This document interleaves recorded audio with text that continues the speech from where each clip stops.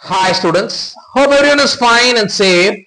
It gives me immense pleasure to welcome you all to my new video, and today's video is about how to prepare the subject Total Quality Management for unannounced exam November-December 2024. The subject code is GE3752 and the regulation is 2021 regulation. We're going to see important questions for this particular subject, Total Quality Management. In this video, we will see unit-wise discussion, important question discussion, and question paper discussion. So before starting this video, I would like to set up a clear expectation about this particular subject. This particular subject is very easiest subject. ரொம்ப ஈஸியா pass பண்ணக்கூடிய subject, complete theory and ரொம்ப ஈஸியா படிக்கக்கூடிய subject, right? So படிக்கும் போதே இதுல நல்லா ஸ்கோர் பண்ணணும் அப்படின்ற எய்மோட படிங்க, right? So when it comes to 2021 regulation, 2017 regulation, 2021 regulation almost same தான்.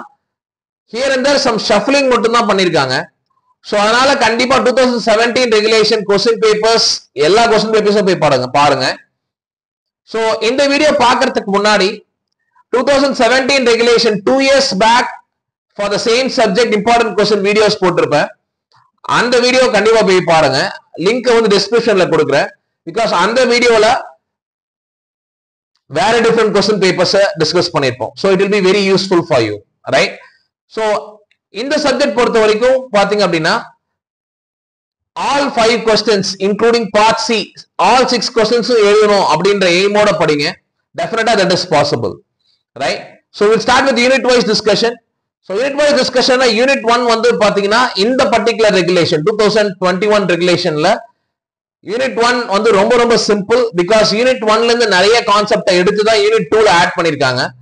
That is, for example, you can see deeming philosophy, the customer satisfaction, customer perspection, இது எல்லாமே வந்து பாத்தீங்க அப்படின்னா unit 1ல இருந்தது, right? Similarly Jurand triology, இதெல்லாம் ரொம்ப முக்கியமான question unit 1ல, right? But இப்போ வந்து பாத்தீங்க அப்படின்னா unit 2 க்கு மாத்திருக்காங்க. So unit 1ல நீ படிக்க வேண்டியது very simple basic concepts of TQM, quality evolution and similarly barriers of TQM. இது பார்த்தாவே that is more than enough. So ரொம்ப ஈஸியா படிக்கக்கூடிய unit 1, right? But unit 2 வந்து பாத்தீங்கன்னா இந்த 2021 ரெகுலேஷனை பொறுத்த வரைக்கும் TQMல நீ நல்லா கான்சென்ட்ரேட் பண்ணி படிக்கக்கூடிய ஒரு யூனிட் என்ன அப்படின்னா unit 2. That's because இங்க வந்து நிறைய unit 1ல இருந்து 2017 ரெகுலேஷன்ல unit 1ல இருந்து நிறைய கான்செப்ட unit 2ல ஆட் பண்ணிருக்காங்க. அது இல்லாம unit 2ல நார்மலாவே வந்து பாத்தீங்கன்னா ரொம்ப முக்கியமான क्वेश्चंस வந்து இந்த PDSA cycle, கைசாம், right? And similarly supplier rating, இதெல்லாம் ரொம்ப முக்கியமான question. And these questions deeming philosophy, Jurand triology, customer satisfaction which is added from unit 1 is also very important. அப்ப பாத்தீங்கன்னா ஒரு 6 to 7 questions கண்டிப்பா நீங்க unit 2ல படிச்சு ஆகணும். ஏன் அப்படின்னா even after that இதுல பாத்தீங்க அப்படின்னா இந்த rewards and recognition, employee involvement இதெல்லாம் கூட நிறைய தடவை கேட்டிருக்காங்க. சோ அப்ப நான் கொடுக்கிற அந்த 6 to 7 questions கண்டிப்பா unit 2ல படிச்சிருக்கணும் TQMல. And unit 3 பொறுத்த வரைக்கும் வந்து பாத்தீங்க அப்படின்னா benchmarking, Six Sigma concepts and similarly the traditional tools and FMEA இதெல்லாம் ரொம்ப முக்கியமான areas. And unit 4 very simple, மூணு question நீங்க படிச்சீங்கனாவே that is more than enough. That is QFD and Taguchi qualification and TPM, right? இந்த மூணு areas நீங்க concentrate பண்ணாவே that is more than enough. And unit 5 once again கொஞ்சம் சீரியஸா படிக்கக்கூடிய unit. That is ஒரு 4 questions sure shot நீங்க படிக்கணும். That is ISO 9000 series, ISO 4000 series and similarly வந்து பாத்தீங்க அப்படின்னா ISO 9001 requirement and implementation. இதெல்லாம் key areas in unit 5, right? And coming to author books, textbook பாத்தீங்கன்னா இது வந்து அனாலிசிஸ் சிலபஸ்க்காகவே டிசைன் பண்ண text right? Dale H.Besterfiled. So இது வந்து descriptionல லிங்க் கொடுத்திருக்கேன். You can download it. Full syllabus இந்த particular bookல இருந்தே உன்னால படிக்க முடியும், right? And similarly very important thing இந்த சப்ஜெக்ட் பொறுத்த வரைக்கும் என்ன அப்படின்னு பாத்தீங்கன்னா case studies வந்து பார்ட் Cல case studies வந்து கேட்கறதுக்கு நிறைய வாய்ப்பு இருக்கு. சோ அப்போ படிக்கும் போதே வந்து அண்டர்ஸ்டாண்ட் பண்ணி வெறும் சைட் ரைட்டிங்ஸ் மட்டும் படிச்சுட்டு போகாத, ஏதாவது கதை எழுதலாம் அப்படின்னு சொல்லிட்டு கண்டிப்பா அண்டர்ஸ்டாண்ட் பண்ணி படிங்க. ஃபார் எக்ஸாம்பிள் வந்து பாத்தீங்கன்னா benchmarking, right? TQM and similarly quality circle, leadership, quality council, இந்த மாதிரி கான்செப்ட்ஸ் எல்லாமே கண்டிப்பா புரிஞ்சு படிங்க. ஏன் அப்படின்னா, ஃபார் எக்ஸாம்பிள் லீடர்ஷிப்னா ஏதாவது ஒரு கம்பெனி நேம் கொடுத்துட்டு ஏதாவது ஒரு சினாரியோ கொடுத்துட்டு அதுல லீடர்ஷிப் நீங்க என்ன படிச்சீங்களோ அதை பேஸ் பண்ணி லீடர்ஷிப் எக்ஸ்பிளைன் பண்ண சொல்லலாம். சிமிலர்லி வந்து பாத்தீங்கன்னா பெஞ்ச் மார்க்கிங், ஏதாவது ஒரு கம்பெனி நேம் ஏதாவது ஒரு சிச்சுவேஷன் கொடுத்து பெஞ்ச் மார்க்கிங் எக்ஸ்பிளைன் பண்ண சொல்லலாம், right? So and similarly quality council, அது கூட வந்து பாத்தீங்க அப்படின்னா ஒரு சினாரியோ பேஸ் கொஸ்டினா வரதுக்கு வாய்ப்பு இருக்கு, right? Similarly these tools, traditional tools, management tools use பண்ணி இந்த பர்டிகுலர் சினாரியோஸை எப்படி ஃபேஸ் பண்ணலாம் அப்படின்னு கேட்க நிறைய வாய்ப்பு இருக்கு. ஸோ படிக்கும் போதே just understand what is that concept so that you can answer any questions even in part C, right? கண்டிப்பா TQM ல part C ல scenario based questions expect பண்ணுங்க, right? And question wise discussion, we will see unit 1 said only 3 questions is more than enough. Basic concept and framework of TQM, barrier for implementing TQM, and need and evolution of quality, right? The மூணு question கண்டிப்பா படிங்க unit 1 ல. And similarly unit 2 பொறுத்த வரைக்கும் வந்து பாத்தீங்கன்னா as I said இந்த 7 questions கண்டிப்பா நீங்க படிச்சிருக்கணும். ஏன் அப்படின்னா these 3 questions, this 4 questions May 2017 ரெகுலேஷன்ல unit 1ல இருந்து அடிக்கடி கேட்ட questions தான். இதெல்லாம் யூனிட் 1ல இருந்து கான்செப்ட்ஸ், ரைட்? சோ நீங்க யுனிவர்சிட்டி क्वेश्चन பேப்பர் எடுத்து பாருங்க, எல்லா क्वेश्चन பேப்பர்ஸ்லயும் இந்த 4 questions ரிப்பீட்டடா வந்திருக்கும், ரைட்? அப்ப கண்டிப்பா இந்த 4 questionsல இருந்து ஏதாவது ஒரு क्वेश्चन வர வாய்ப்பு இருக்கு. You cannot neglect any of these questions. Similarly, Kaizen concept is very important question, and this question is very very important. Japanese philosophy of continuous improvement and quality council, அதோட ரோல் என்ன, right? Similarly, supply selection, rating and relationship development. இந்த 7 questions unit 2ல நீ கண்டிப்பா படிச்சிருக்கணும். நீங்க படிக்கல அப்படின்னா there are chances that இது இல்லாம நம்ம நிறைய क्वेश्चंस விட்டுருக்கோம் யூனிட் 2லயே. ஃபார் எக்ஸாம்பிள் பாத்தீங்க அப்படின்னா எம்ப்ளாயி சாட்டிஸ்பாக்சன், ரைட்? அது மாதிரி நிறைய क्वेश्चंस ஏரியாஸ் விட்டுருக்கோம். அதுல இருந்து 2 क्वेश्चंस கேட்டாங்க அப்படின்னா we will be in trouble, right? So கண்டிப்பா இந்த 7 क्वेश्चंsல இருந்து ஷார்ட்டா ஒரு क्वेश्चन எக்ஸ்பெக்ட் பண்ணலாம், ரைட்?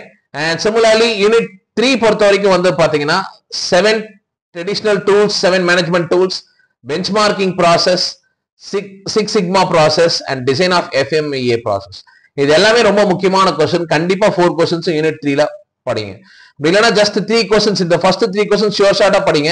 FMEA னா என்ன, அத என்ன சொல்லிருக்காங்க அப்படின்றத தெரிஞ்சு வச்சுக்கோங்க, right? This is also very important question. நிறைய தடவை ரிப்பீட் ஆன questions தான், right? So I would recommend to study all the 4 questions. If not 3 questions நல்லா படிச்சிட்டு FME கேட்டா மேனேஜ் பண்ற அளவுக்கு எழுதுற மாதிரி பாத்துக்கோங்க. And unit 4 பொறுத்த வரைக்கும் பாத்தீங்கன்னா just 3 questions, QFD, quality function development, and 7 steps TPM, right? And similarly WG, quality loss function. This is very very important. ரெண்டும் வந்து இந்த ரெண்டுத்துல ஏதாவது ஒரு क्वेश्चन ஷார்ட்டா வர நிறைய வாய்ப்பு இருக்கு. சோ இந்த மூணு क्वेश्चन கண்டிப்பா படிங்க. And unit 5 once again unit 2 மாதிரி கொஞ்சம் வந்து சீரியஸா நீ படிக்கக்கூடிய யூனிட். ஏன்னா இது இல்லாம வேற ஏதாவது क्वेश्चंस வரதுக்கும் வாய்ப்பு இருக்கு, ரைட்? சோ அப்போ இந்த 4 क्वेश्चंस ஷார்ட்டா படிங்க. ISO 9000 series standard, ISO 14000 series standard, and similarly benefits of ISO registration, ISO 9001 requirements and implementation, right? இந்த 4 क्वेश्चन கண்டிப்பா படிங்க. And coming to university question paper, ரொம்ப லேட்டஸ்டான question papers எடுத்திருக்கேன், right? April 2024 question paper, right? But it is 2017 regulation. As I said, 2017 regulation and 2021 regulation ரொம்பலாம் changes இல்ல. Just unit 1 unit 2 மட்டும் shuffle பண்ணிருக்காங்க, அவ்வளவுதான். More or less 95% same syllabus தான், right? So இப்ப பாத்தீங்க அப்படின்னா இந்த பர்டிகுலர் வீடியோல I have given around more than 12 question papers. Similarly previous வீடியோல இந்த question papers இல்லாத ஒரு 10 question papers கொடுத்திருப்பேன், ரைட்? சோ இதுல இருக்க 2 marks நீங்க பார்த்தாவே ஷார்ட்டா 9 2 marks உங்களால TQM ல அட்டெண்ட் பண்ண முடியும், right? Out of 10, because around ஒரு 10-15 papers கொடுத்திருக்கேன் உனக்கு டவுன்லோட் பண்ணி. சோ அதுல இருக்க 2 marks பார்த்தாவே that is more than enough, right? So you can see 2 marks, 7 deadly diseases of management, contribution of Dr. J. Juran, PDCA cycle, similarly 2 theory about employee involvement and motivation, application of scatter diagram, and DMAC, And similarly, object of performance measure, quality circle, quality audits, various elements of QMS, all are direct questions, right? And unit 1 பொறுத்த வரைக்கும் வந்து பாத்தீங்கன்னா right இது வந்து syllabus மாறி இருக்கு, but you can understand here. So teaming question இது இல்லாம கொஸ்டின் பேப்பரே கிடையாது. Similarly, you can see here இங்கேயே ஒரு scenario based questions கேட்டிருக்காங்க. Customer satisfaction questionnaire for service industry banking, right? Similarly, பாத்தீங்க அப்படின்னா philosophy of TQM கேட்டிருக்காங்க, barriers of TQM. இதெல்லாமே இப்ப இருக்க ரெகுலேஷன்லயுமே இருக்கக்கூடிய சிலபஸ். கண்டிப்பா இந்த கொஸ்டின் வர வாய்ப்பு இருக்கு, ரைட்? Similarly, பாத்தீங்க அப்படின்னா unit 2ல quality council and Japanese philosophy for continuous improvement கேட்டிருக்காங்க. Similarly, supplier selection and supplier rating, right? And unit 3 பொறுத்த வரைக்கும் பாத்தீங்கன்னா flow chart preparation கேட்டிருக்காங்க. And similarly, FMEA எக்ஸ்பிளைன் பண்ண சொல்லியிருக்காங்க. அப்படி இல்லைன்னா benchmarking and Six Sigma quality. All those are very important question in unit 3. And similarly, unit 4 பொறுத்த வரைக்கும் மொத்தமே 3 கொஸ்டின் தான் சொல்லியிருப்பேன். அதுல கண்டிப்பா QFD நிறைய தடவை கேட்கிற question. Even here the QFD is asked.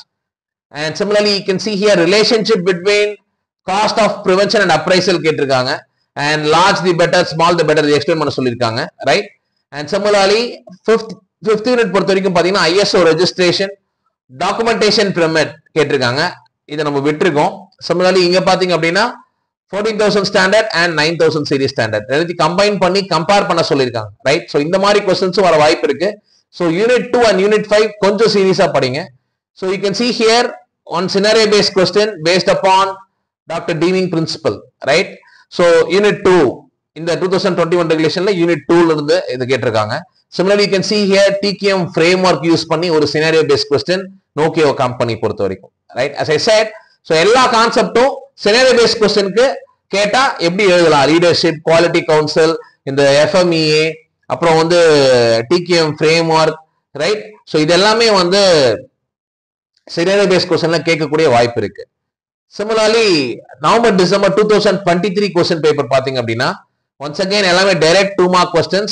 Benefits of quality management, customer retention, PDCA cycle, Kaizen, new management tools, Pareto principle, and similarly quality circle in business organization, reduce the cost of poor quality, quality management, and similarly AS 9100 quality standards, right? And you can see once again deeming principle கேட்டிருக்காங்க, right? And another scenario based questions based upon customer orientation and customer satisfaction, right? So அதனால unit 2ல இப்ப நான் add பண்ணிருக்கிறது இது வந்து unit 2ல வருது. So unit 2ல நான் சொன்ன 7 questions sure ஷார்ட்டா படிங்க, ரைட்? ஸோ 12th கொஸ்டின் பாத்தீங்க அப்படின்னா எம்ப்ளாயி இன்வால்வ்மெண்ட் மோட்டிவேஷன். இந்த கொஸ்டின் நம்ம விட்டுருக்கோம் 2021 ரெகுலேஷன்ல, ரைட்? ஸோ பட் இந்த கொஸ்டின் நீங்க எழுத முடியும். இதே கொஸ்டின் அவர் வந்துச்சுன்னா நான் சொன்ன கொஸ்டின்ஸ்ல இந்த கொஸ்டின் எழுத முடியும். Because in unit 2 we are studying already 7 questions. So sure ஷார்ட்டா ஒன்னால ஒரு கொஸ்டின்ஸ் அட்டன் பண்ண முடியும், ரைட்? And similarly, unit 3 பொறுத்த வரைக்கும் 6 sigma quality, and similarly failure modes FMEA கேட்டிருக்காங்க, right? And similarly 14th question வந்து பாத்தீங்க அப்படின்னா QFD, and அதுக்கு parallel வந்து பாத்தீங்க அப்படின்னா TPM total productive maintenance and TPM 8 pillars explain பண்ண சொல்லிருக்காங்க. All those are direct questions, expected questions. And unit 5 பொறுத்த வரைக்கும் பாத்தீங்க அப்படின்னா ISO 9001 quality standards, and similarly ISO 14001 quality standards. It's very important question. And similarly, you can see here scenario based questions. Part C ல TQM approaches based பண்ணி ஒரு scenario based question கேட்டிருக்காங்க, right? And similarly benchmarking use பண்ணி, right, ஒரு scenario based question கேட்டிருக்காங்க, right? So நான் சொன்ன questions மட்டும் பார்த்தாவே that is more than enough for this particular subject. So எதுவுமே சாய்ஸ் விடாம கண்டிப்பா நான் சொன்ன questions எல்லாமே படிங்க. So today what we have seen is we have seen the important questions for the subject total quality management for 2021 regulation. I believe this video will be very useful for you. All the very best, my dear students. Thank you. Thank you, students. Thank you for watching. கண்டிப்பா இந்த video உங்களுக்கு எல்லாருக்கும் ரொம்ப யூஸ்ஃபுல்லா இருக்கும் நம்புறேன். Subscribe Passionate Professor and keep learning. Thank you very much.